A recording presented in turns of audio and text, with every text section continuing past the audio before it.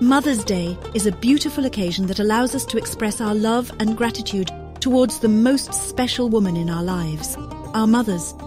In the light of the Quran and Hadiths, this day holds even greater significance as it reminds us of the immense respect and honour that mothers deserve. The Quran and Hadiths teach us to be dutiful and kind to our mothers. It emphasises the importance of treating them with utmost love and care. Various ayahs mention the importance of respecting, honouring and obeying parents, which of course includes mothers. Here are some ayahs that mention or allude to mothers.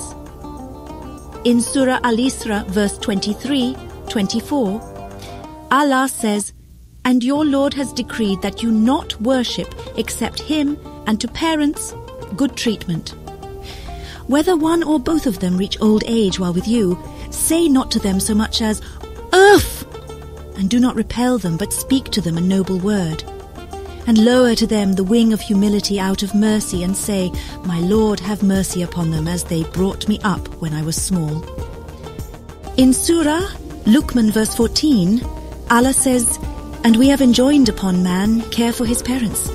His mother carried him, increasing her in weakness upon weakness, and his weaning is in 2 years.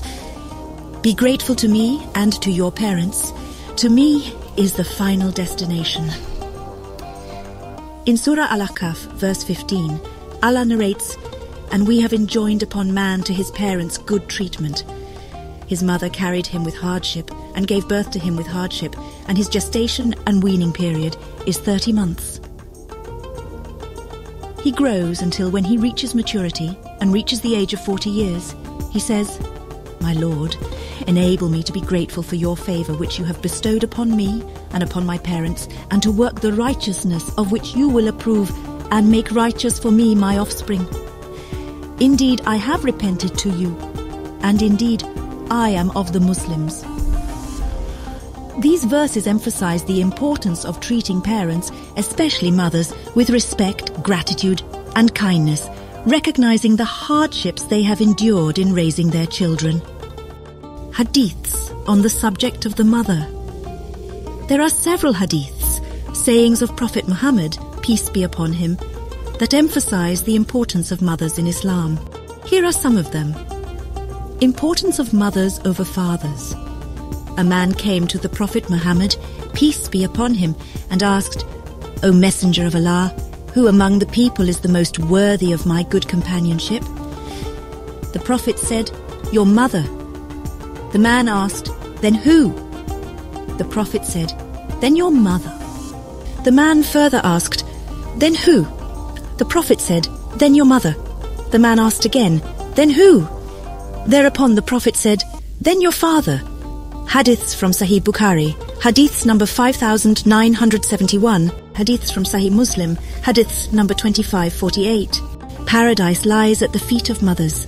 The Prophet Muhammad, peace be upon him, said, "Paradise lies at the feet of your mother." Sunan an-Nasa'i 3104, a mother's dua, supplication, for her children.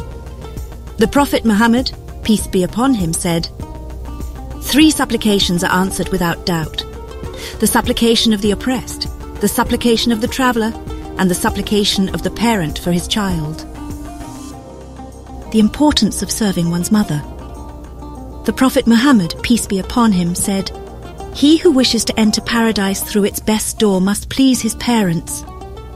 These hadiths emphasize the special status and importance of mothers in Islam. They remind believers to respect, honour and serve their mothers, as their blessings and prayers hold great significance.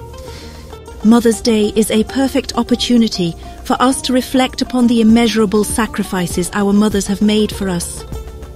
It is a time to express our gratitude and shower them with love and appreciation.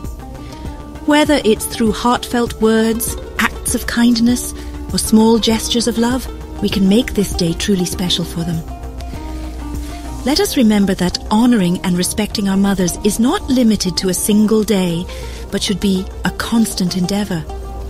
May we always strive to uphold the teachings of the Quran and the Hadiths by cherishing and valuing our mothers every day of our lives. See you in the next video. Ma as-salama.